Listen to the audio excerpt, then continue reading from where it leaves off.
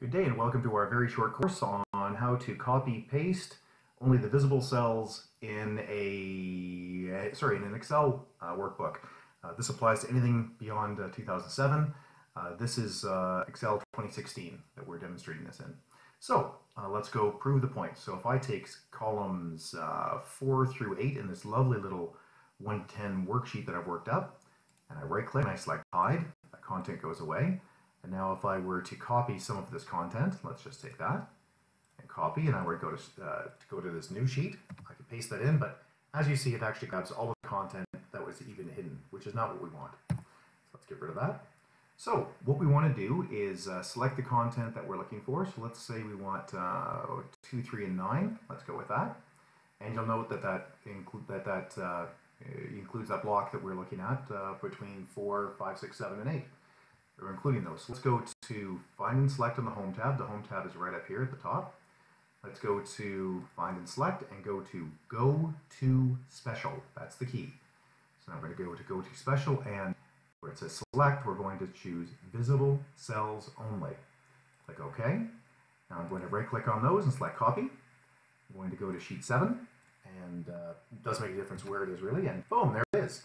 Now you can see that it is omitted rows 4, 5, 6, 7, and 8, which is exactly what we're looking for. Now you might say to yourself, well, you know, that's fine, but this is a couple extra clicks. I'd just as soon not do that. How can I make this better?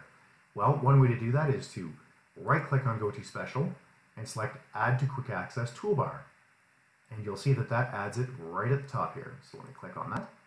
And now I have this accessible within, a few less clicks. It's also available regardless which tab I'm on. I have, however, had requests for people to put right here in the top right-hand corner. So let's show you how to do that in the ribbon.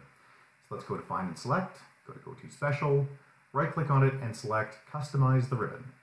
There it is. Now I'm going to change the commands from popular commands to all commands, and that's because this is not a very popular command.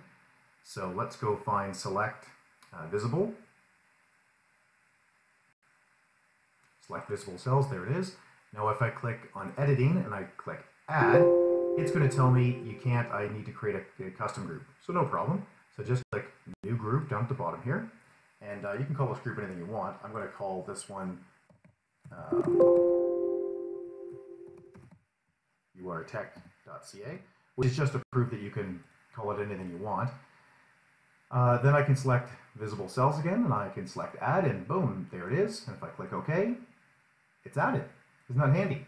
So that is all of the quick support that you probably need to get through this. If you have any other questions, however, please contact us through or check out our website at www.urtech.ca. That's UR as in up and running, which is the name of the company. Have a great day. Thank you. Bye-bye.